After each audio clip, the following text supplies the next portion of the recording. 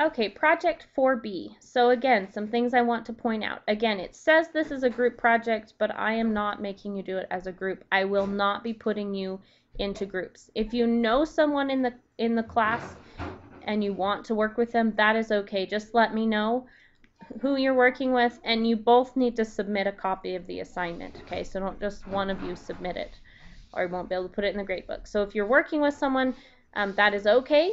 Just make sure you let me know and that you both submit a copy of the assignment. Again, I will not be putting you into groups. You don't have to be in a group to do this project. You can do it completely on your own.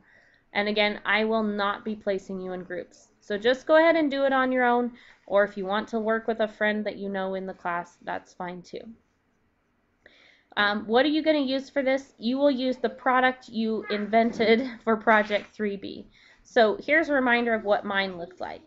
In Project 3B, what you were supposed to do was create a product, give it a name, okay, give it a slogan, and then give at least 5 things that it has. So mine were that it was taste delicious, it was from all natural ingredients, it had at least 8 grams of fiber, the fruit filling had the recommended amount of vitamin C for the day, it's a compact, no mess bar, great for families on the go. So this was mine. Whatever you created was fine, but again, you just had to come up with a healthy snack and give it 5 things that it does. So that was for Project 3B. On Project 4B, we're taking this a step further. You're going to survey people to see if they would buy your product. Okay, so here is what step one of Project 4B is. You and your business partner, or just you if you're doing this on your own, make a survey and ask questions about the product that you created. Okay, create at least 5 questions. So here they give you some things you might do to create questions. You might ask them how many times a month they eat that kind of product. Ask them, would they buy it if it had the features that you were putting into it? Ask them what they think a good selling price is. Should it have sugar or not? Should the number of calories be on the package?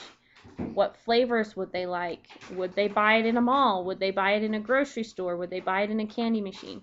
You only have to come up with 5 questions. These are just suggestions of questions you might want to use. So I went ahead and did the project. Here are my questions that I came up with. How many times per week do you eat snack bars? Would you be more likely to buy a snack bar if it contains 8 grams of fiber? Since that was one of my key parts that in my invented snack. What flavor of fruit bar do you prefer? Would you buy a fit and fruity snack bar from a vending machine? And what would you consider to be a good price for 1 bar? So these are the questions I came up with. Again, this is not too hard. All you have to do is come up with 5 questions that you could ask someone about your product. Step 2, now you're going to gather results. So you're going to actually ask 10 people, okay, 10 people. Okay, here are some options they give you. You can either write them on paper and interview people in person.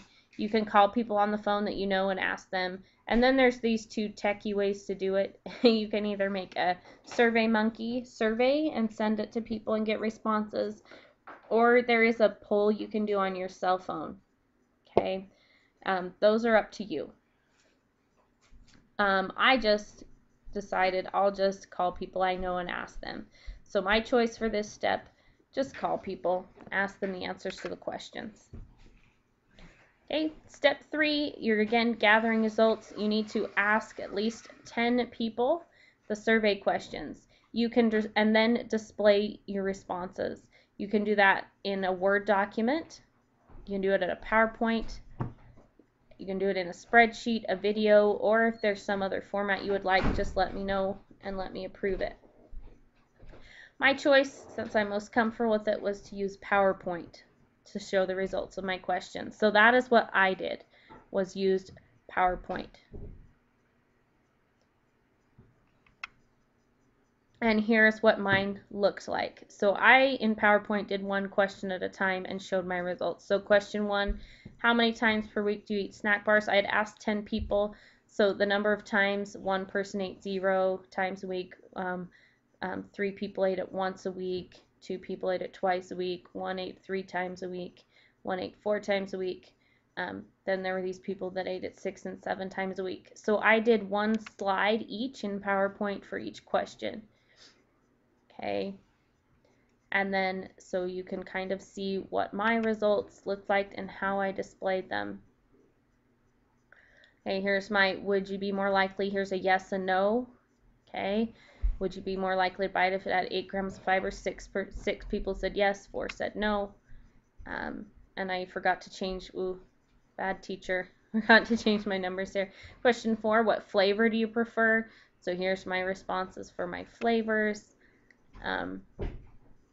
Would you buy it in a vending machine? 8 people said yes, 2 said no.